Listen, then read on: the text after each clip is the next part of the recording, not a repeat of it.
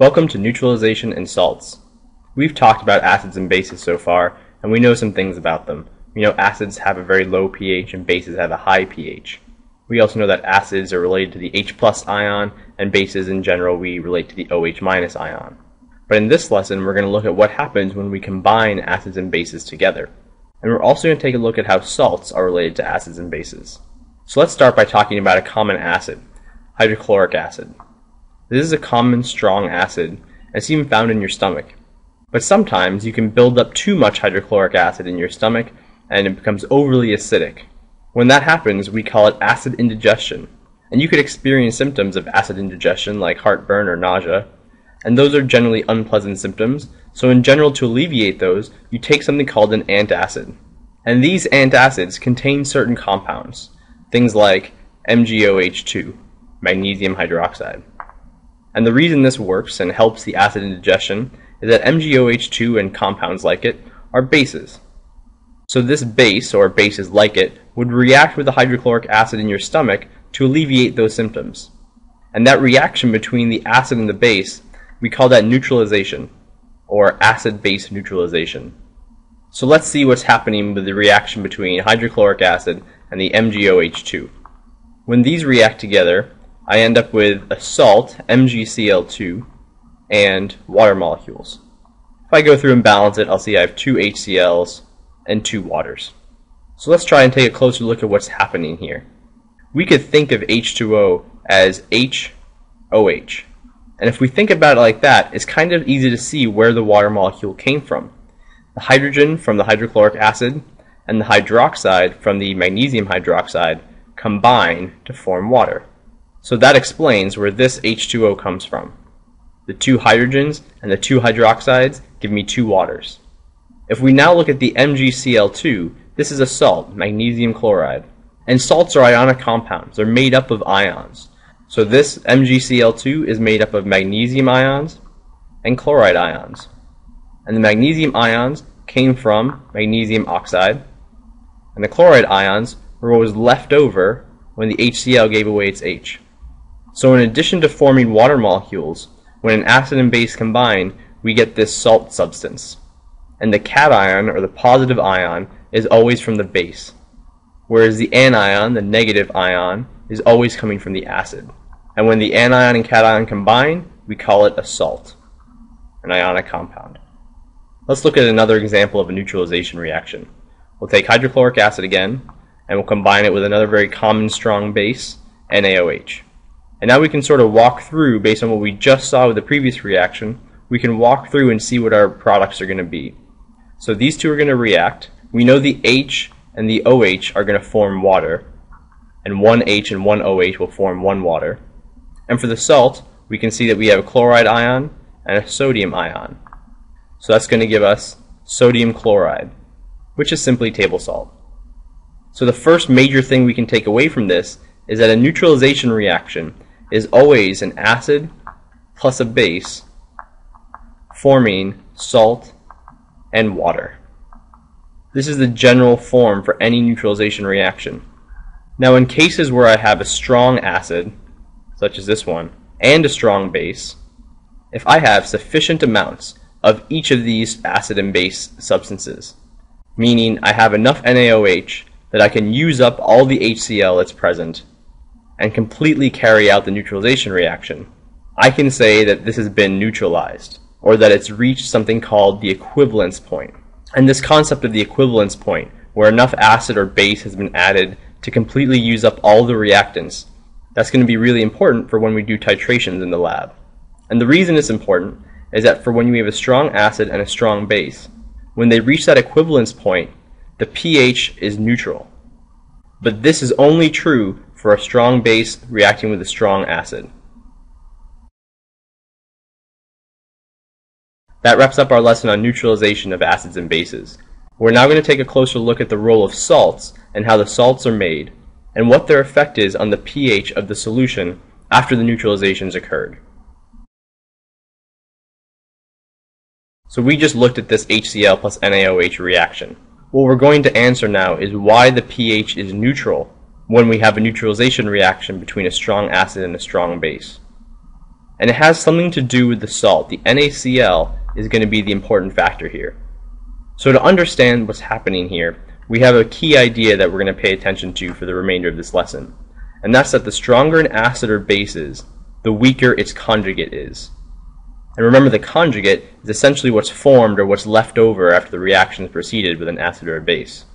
So when HCl gives H plus into solution and leaves Cl minus behind, Cl minus is the conjugate. And in this case, it's the conjugate base because it came from an acid. So now let's take a look at the same reaction before, and we'll consider what's happening with both the acid and the base in solution. So our acid is HCl, and we know that HCl in solution dissociates into H plus and Cl minus ions. That makes the Cl minus the conjugate base. We can do the same thing for NaOH, which is our base, and we can see that it dissociates in solution into Na plus ions and hydroxide ions. And for this, it's the Na plus ion that's the conjugate. And this conjugate came from the base, so this is a conjugate acid. Now let's think about the key idea we just saw. The stronger an acid or base is, the weaker the conjugate will be. Now HCl is a strong acid, a very strong acid, and the base, NaOH, is a very strong base. That means these conjugates are going to be very, very weak. And in fact, there are some nice rules of thumb for dealing with conjugate pairs. And these 4 rules of thumb come from that one key idea we looked at.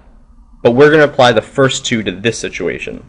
So the first one is that the conjugate base of a strong acid is so weak that it's basically neutral.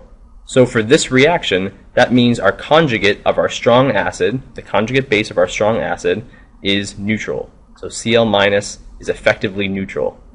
Our second rule says that the conjugate acid of a strong base is also neutral. It's so weak that it's practically neutral. So that's going to be our Na plus, our conjugate acid of our strong base. So the Na plus ion is basically neutral. It's such a weak acid that it's basically neutral. So what's going on here? Well, when Na plus and Cl minus combine to make NaCl, we have 2 ions that are both essentially neutral, making a salt. That means this salt is a neutral salt. When it's in solution, the NaCl doesn't cause a change in pH. It's a neutral substance. So that's pretty straightforward. Strong acid, strong base, they result in a neutral salt. But it gets more interesting when we look at the neutralization of weak acids and weak bases. So first, let's look at the reaction of a strong base, NaOH, with a weak acid, acetic acid. When these react together, we get sodium acetate plus water, because an acid and a base always gives us a salt and water. But what we're really interested about is the salt. We want to know what kind of salt this is. So let's break it up. We know that it has Na plus, and we know it's also made of acetate, the acetate ion. Now the sodium ion we can evaluate right away, because we already said that the conjugate of a strong base is essentially neutral. So this one is neutral. It's the conjugate acid from a strong base. Now let's look at the other one though. We no longer have a strong acid. So the conjugate base, this is the conjugate base, is not going to be so weak that we consider it neutral. So our third rule of thumb here is that the conjugate base of a weak acid is a base. So this ion is basic. It's going to result in a pH higher than 7. So this salt, sodium acetate, is a basic salt. It's a salt that when dissolved in water creates a basic solution. The next example we'll look at is the opposite. We now have a weak base. We should recognize ammonia as a weak base. And hydrochloric acid is definitely a strong acid. When these react, we get the salt ammonium chloride. And we could split this up also to see that it's made of the ammonium ion, NH4+, and the Cl- ion. We should recognize the Cl- ion as coming from the strong acid. So this is the conjugate base. And as we saw before, the conjugate base of a strong acid is so weak that it's essentially neutral. We now have to consider the NH4+. This came from a weak base, so it's the conjugate acid. And the fourth rule of thumb that we're going to see here, that's based off that original key idea, is that the conjugate acid of a weak base is an acid. So this has some acidity.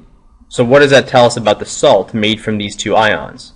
Well, an acidic ion and a neutral ion means that this salt, ammonium chloride, in solution is going to have a pH less than 7.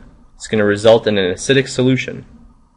So to recap what we just saw, a neutralization reaction between a weak base and a strong acid results in an acidic solution, pH less than 7, and a neutralization reaction between a strong base and a weak acid gave us a pH greater than 7. This is very different from the case with a strong acid and strong base together, because that means when the equivalence point is reached for each of these reactions, when all of the reactants have been used up, it will not be neutral. And that's a weird statement to get around, to say that when a strong base is completely neutralized by a weak acid, it's not actually a neutral pH. The pH is not 7. When a strong base is completely neutralized by a weak acid, the pH is actually greater than 7 because of the salt present. So remembering this is really important for titrations that deal with weak acids and weak bases. In those cases, the equivalence point does not mean that you have a neutral pH.